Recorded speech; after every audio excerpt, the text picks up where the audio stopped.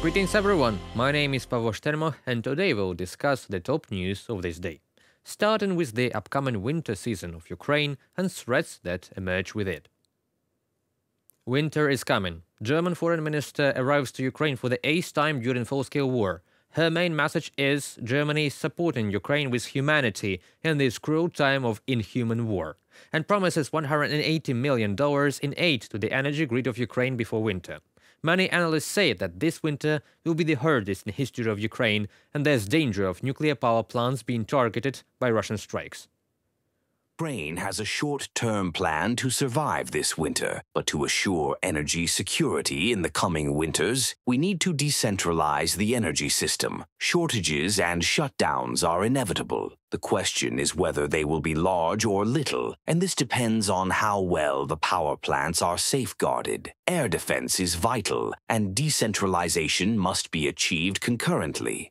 Maxim Timchenko, CEO of Ukraine's energy generation company DTEK, in a comment to Financial Times. Back at the UN General Assembly meeting, Zelensky said that Russia destroyed all Ukraine's thermal power plants and damaged all hydroelectric plants in a way to torment Ukrainians ahead of winter. And the risk of nuclear plants being targeted this winter is 100%, Ukrainian president said back then.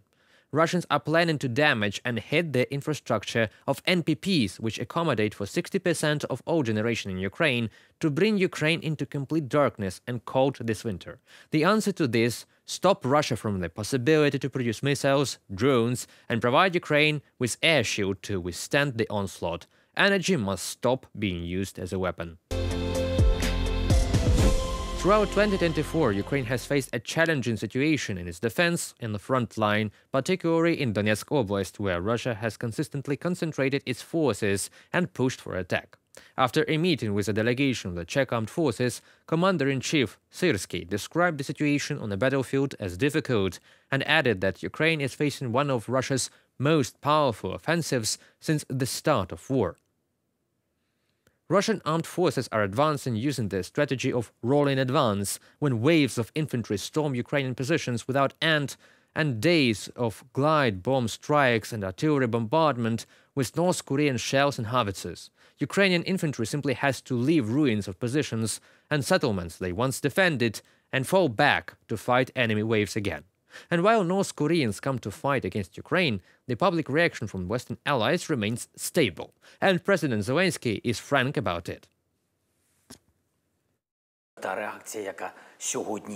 If nothing happens, and I believe that the reaction that is there today is nothing, it is zero, then the number of Korean soldiers will be increased on our soil. Apart from that, we know that there is an agreement in the making to transfer engineering troops as well as civilians, huge number of civilians from North Korea, to work at various military plants in the Russian Federation.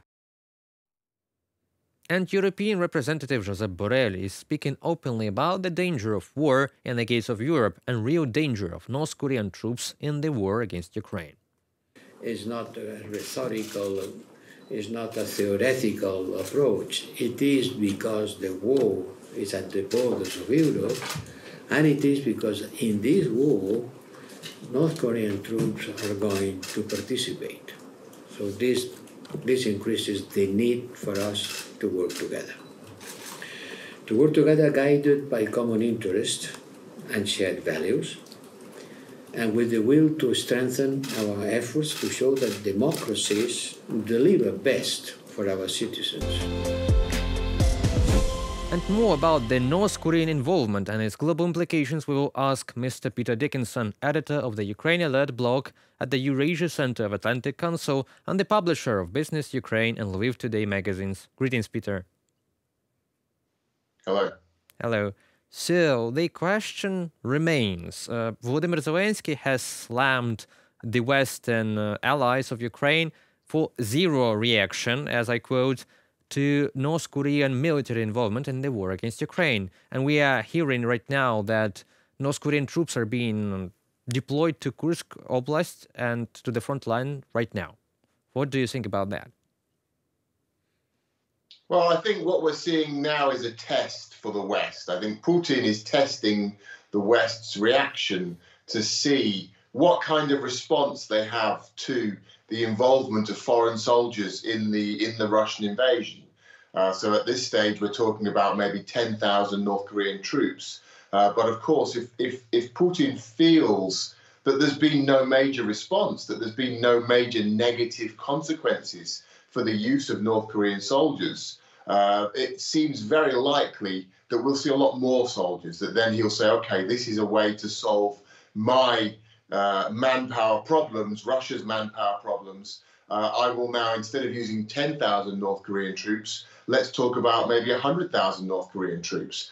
This is certainly what I think we should expect to see in the coming months if the West doesn't respond promptly and far more forcefully than what we've seen over the last 2 weeks. So it's a test at the moment, and at the moment the West is failing that test.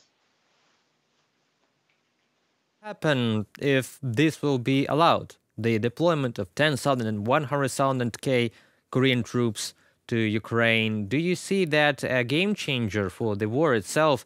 And if it is a game changer, shouldn't be there a back reaction from our allies? It's certainly a game changer. It's certainly going to transform the war, and it transforms Russian aggression as well. It means that Russian aggression, clearly North Korea has no issue in Ukraine, has no role in this war other than as Russia's ally. North Korea and Ukraine have no conflicts, no areas of competition, no areas where they could come into any form of conflict. So this is purely North Korea joining Russia's war in Ukraine. Now, if North Korea is prepared to do that, perhaps it would be prepared to join other Russian military adventures, perhaps the conquest of other countries, perhaps military operations in Moldova, in Poland, in the Baltic states against Finland, perhaps in Central Asia, perhaps in the Caucasus. There are many areas where Russia could use North Korean soldiers. North Korea has one of the largest standing armies in the whole world. They have more than 1 million soldiers, which is a far larger number than any other country can bring to the table. So the resource base here for Russia to draw on is huge. It could significantly increase Russia's military strength. Now, of course, Russia's tactics in Ukraine are very, very intensive. They have a high level of losses. They are basically using large numbers of troops to push forward, to overwhelm Ukraine's defences. A lot of the troops they are using are not very well trained. Russia's most experienced military force, most experienced officers, commanders, and for that matter, troops are long gone. They've been already lost in the first 2.5 years of the invasion. So Russia is now very reliant on these human wave tactics, throwing men forward to take land and to hold it. Now, North Korean troops should be more or less as effective in that role as Russian troops, untrained Russian troops, Russian conscripts, mobilized Russians. So the potential for Russia to use these troops elsewhere is significant. It will give them an edge in Ukraine. It could allow Russia to launch other military operations. And then the other side of this equation is what North Korea is getting from this, which is also crucial for the West. North Korea is clearly not doing this out of any sense of charity or kinship or support for Russia. They're doing this because it's very good for North Korea. This allows North Korea to acquire, we are led to believe from information that's been released by South Korea, that North Korea is receiving quite a lot of money, as you would expect. North Korea is receiving material aid in the form of food supplies. So those are things that are very useful for North Korea. But crucially, what North Korea is also receiving is military technologies. They're receiving missile technologies, nuclear technologies. Now, these are areas that North Korea has been pushing for a long, long time to try and gain. And if it's gaining those materials now, that technological know-how from Russia, that will be something they will look to use as well. So that will create a whole range of challenges for security in the Asia Pacific region. So this is how there are very global implications for what we're seeing now happening in Ukraine. Well, that's obviously looking for me as a beginning of World War III, if pardon my frankness, because the resources of North Korean army and Russian technologies and equipment will allow really them to launch different operations. Don't you see that NATO as a defensive alliance must act right now, at this moment, preparing for the war, probably a defensive one, but what we are seeing is deep concerns. How long is that gonna last, those concerns, before the real threat is at the door, or is it still possible for world institutions to rally before it's too late at this moment? Well, it's always possible and it's never too late, I would say, but it's certainly late. What we're seeing now is a major escalation in the war. It's a watershed moment, really, for 21st century history, European history. We're seeing, for the first time ever, we're seeing North Korean soldiers waging war in Europe. That's never happened before, and that's now happening. That's now taking place. We have North Korean soldiers on the battlefields of Europe fighting in a war of an invasion, an aggressive imperial invasion, a war of aggression in Europe.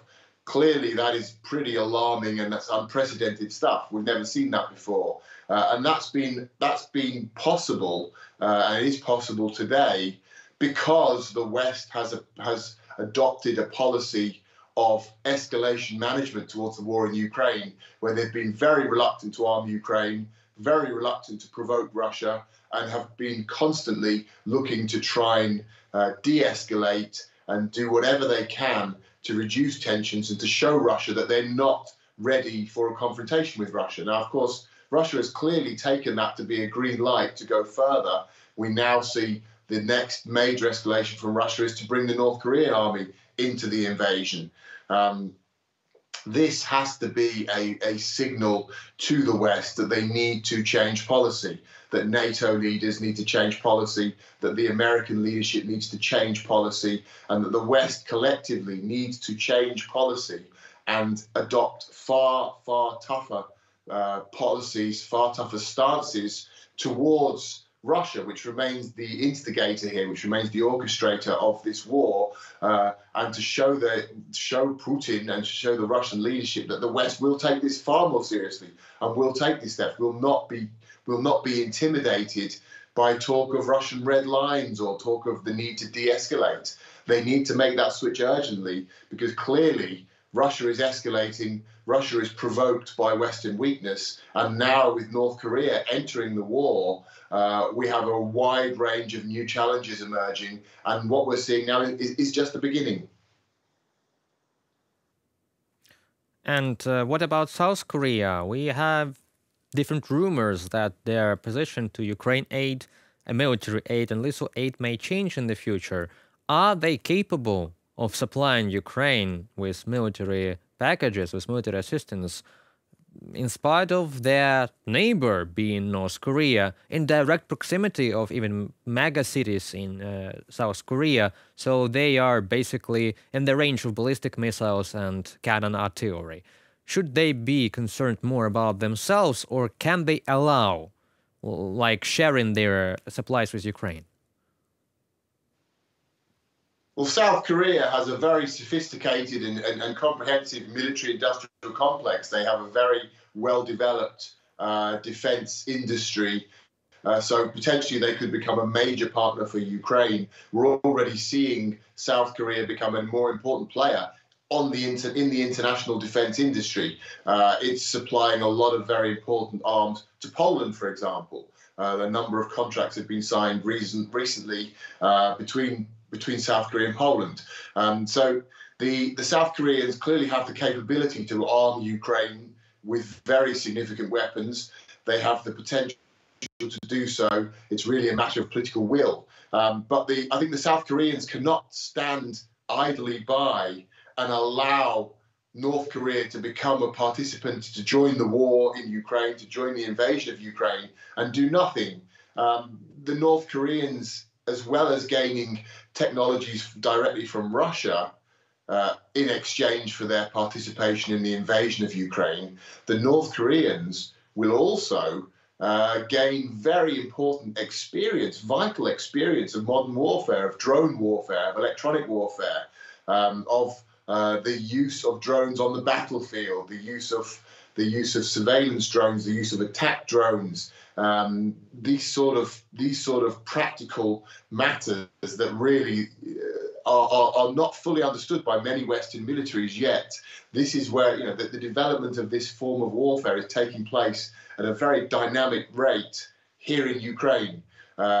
And there really is no substitute for practical experience here. If North Korea gains that experience on the battlefield of Ukraine, let's say over the next 6 months, if North Korean soldiers, North Korean officers and commanders become familiar with the ways in which the war is being fought, the roles being played by drone technologies and electronic warfare, blocking technologies and so forth, there is a good chance that they will then look to use that against other opponents, against their own enemies. Now, what would that mean? That would mean almost inevitably that North Korea would turn these newly learned skills against the South Koreans, perhaps, maybe not in a full-scale traditional conventional war, maybe in some form of hybrid attacks, but it certainly would give North Korea some very significant military advantages over the South Koreans. Now, I don't think South Korea can allow that to happen. So, at a bare minimum, they need to be in Ukraine as well, gaining similar experience. They need to be in Ukraine helping the Ukrainians defeat the North Koreans, and they need to be in Ukraine arming the Ukrainians to make sure that the Ukrainians do succeed in the defense of the country and the defeat of these North Korean troops. Let's hope for that. And South Korea is an active defense partner of Poland, but you know that the defense cooperation between Ukraine and Poland has been really tense for the last a couple of months, I believe, or even a year. Maybe you have some prognosis. What will happen next?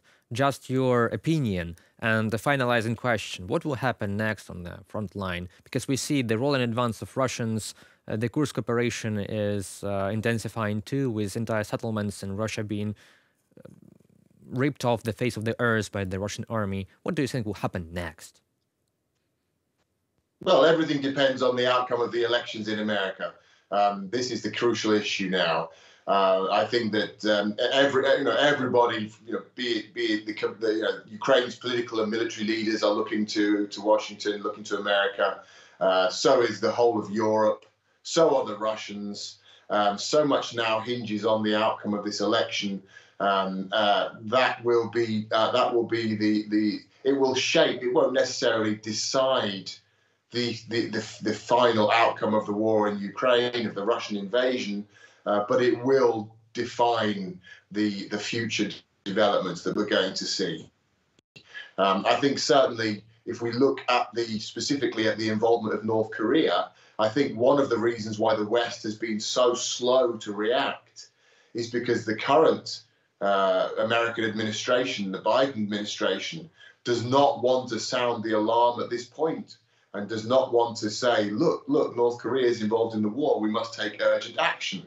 Because this would be effectively a confession from them. It would be admitting, it would mean admitting that their policies of escalation management have failed. It would be saying it would be them admitting failure and saying, yes, for almost 3 years now we've followed these policies, and now we see North Korea has entered a European war. So we have failed. So they've been very cautious about doing that.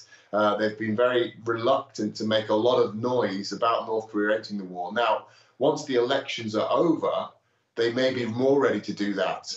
But at this point, doing so would be handing their opponent, Donald Trump, a very significant advantage, because, of course, he would use that to say, look, Biden has failed, I will not fail. Now it's time for me to take over the leadership of the country and try and win this, perhaps not win the war in terms of how Trump would see it, but certainly do a better job of deterring America's and the West's opponents and enemies. Clearly, with North Korean soldiers fighting in Europe, the Biden administration's policies in that sense have failed.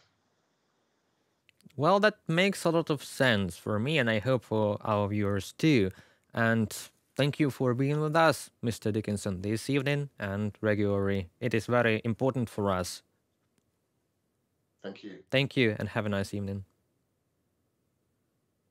Well, that's all for today. We work for you to be informed, and it is your support that matters for us. Be sure to like and subscribe to our UATV channel. Stay tuned for more, and goodbye.